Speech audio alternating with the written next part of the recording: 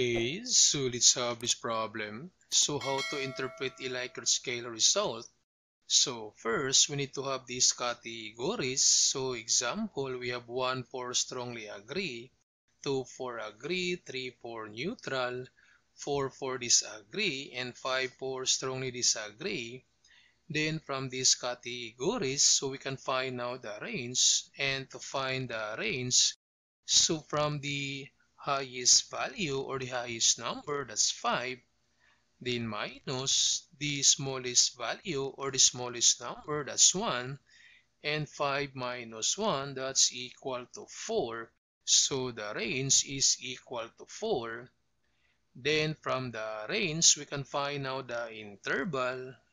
And to solve for the interval, so from the range, that's 4, divide by the highest number, that's 5. So 4 divided by 5, so we have 4 divided by 5 equal, so that's 0.8, and just use two decimal places, so 0.80, so the interval is 0.80. Then to create now the Likert scale, so starts with the smallest value, so we have 1, and that's 1.00, so two decimal places. Then for the upper limit, so from 1 plus the interval 0.80, so the upper limit for the first scale is 1.80. Then for the second scale, so since the upper limit is 1.80, so just add 0.01 for the lower limit of the second scale, so that's 1.81. Then for the upper limit, so from this 1.80 plus the interval, so 0.80, so we have 1.80 plus 0.80, so the upper limit is 2.6 or 2.60.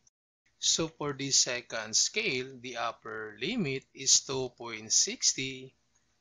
Then for the third scale, so since this one is 2.60, so the lower limit is 2.61, and for the upper limit from this 2.60 plus 0.80, so that's 3.40. Then for the fourth scale, since this one is 3.40, so the lower limit is 3.41, and the upper limit, this 3.40 plus 0.80, that's 4.20. And the last scale, so since this one is 4.20, so the lower limit is 4.21, and the upper limit, the last number, that's 5.00. So this is now the Likert scale. Then to interpret the result using this Likert scale, so example, so we have this response of the 7 respondents. So we have 1, 2, 3, 4, 5, 6, 7, and we have these 4 questions, and these are the response of these 7 respondents. And take note, 1 is strongly agree, 2 is agree, 3 is neutral, 4 is disagree, and 5 is strongly disagree. So first, we need to find the average for every question. So for question number 1, to find the average, just add all these numbers and divide by 7 because we have these 7 respondents.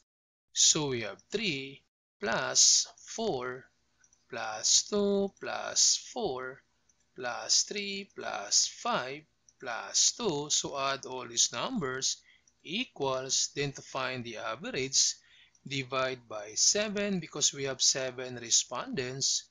So the average, so use two decimal places, that's 3.29. So the average for question number 1 is 3.29. Then for question number 2, so again, add all these numbers, divide by 7, then you have this average, 3.71. For question number 3, add all these numbers, divide by 7, and the average is 3.00. Then for question number 4, so add all these numbers, divide by 7, and the average is 2.00. Then this time to interpret the result using the Likert scale. So for question number 1, since the average is 3.29 and 3.29 belongs to the scale, so therefore most of the respondents are neutral. Then for question number 2, since the average is 3.71 and 3.71 belongs to the scale, so therefore most of the respondents disagree. Then for question number 3, since the average is 3.0 and 3.0 belongs to the scale, so therefore most of the respondents are neutral. And for question number 4, since the average is 2.00 and 2.00 belongs to the scale, so therefore most of the respondents agree. So this is how to interpret a Likert scale results.